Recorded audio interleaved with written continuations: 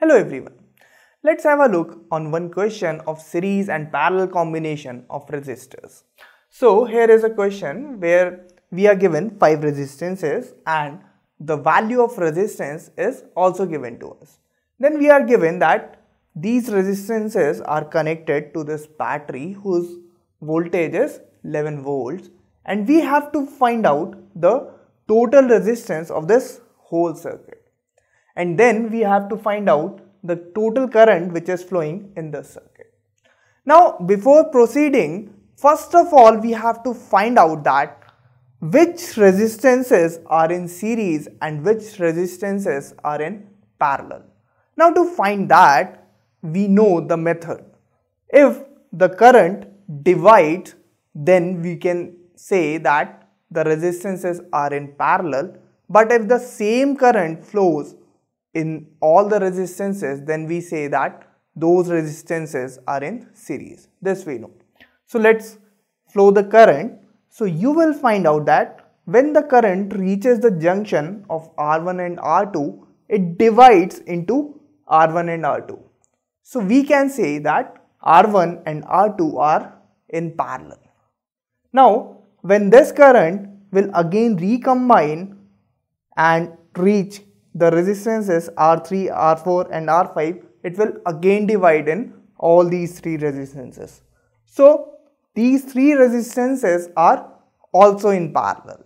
Now let's say that the equivalent resistance of R1 and R2 is RP1 and the equivalent resistance of R3, R4 and R5 is RP2. Now you will find out that same current is flowing in RP1 and RP2. So the equivalent resistance of R1 and R2 and the equivalent resistance of R3, R4 and R5 are in series.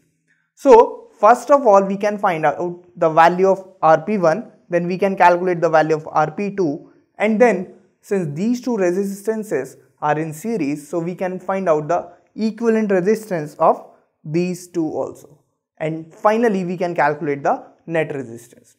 So let's find out the resistance of R1 and R2. Now we know the formula. Equivalent resistance in parallel is 1 upon Rp is equals to 1 upon R1 plus 1 upon R2 plus 1 upon R3.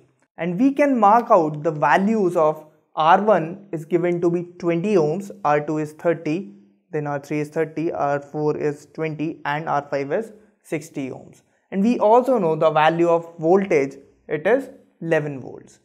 So let's try and find out the net resistance of this circuit.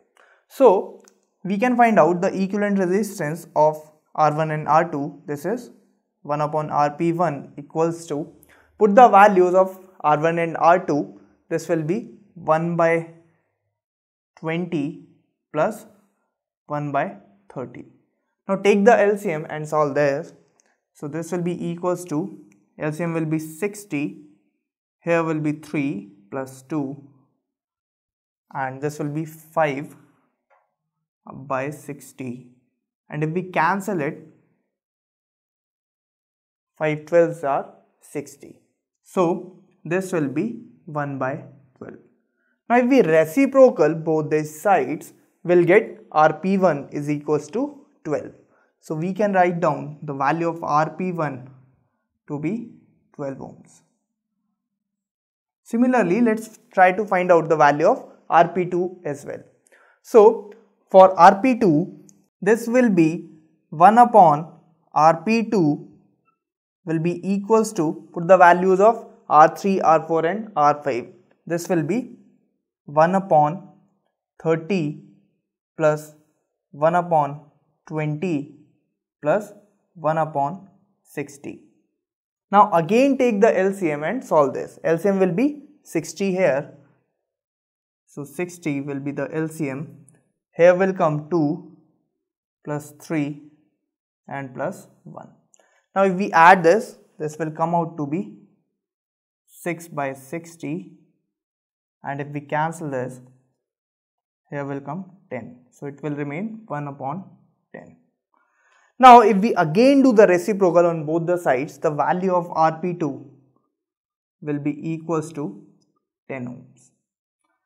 Now since we had calculated the value of Rp1 and Rp2 and we know that these two resistances are in series, so we can apply the formula for series, which is Rs is equals to R1 plus R2 plus R3.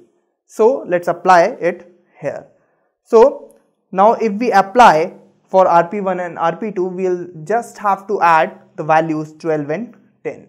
So the net resistance will be equals to Rs will be equals to Rp1 plus Rp2. And let's put the values. So this will be 12 plus 10. So the value of net resistance will come out to be 22 ohms. So we had calculated the total resistance of the circuit. Next thing is to find out the total current which is flowing in the circuit. Now we know that the voltage of the circuit is 11 volts. So we can apply the Ohm's law, which is V equals to IR, to find out the value of current. So I will be equals to V upon R. So let's put the value in Ohm's law and find out the value of current in this circuit. Now I will be equals to, the value of V is 11 and we had calculated the total resistance to be 22. So this will be 1 by 2. Now if we further solve this, I will come out to be 0.5 amperes.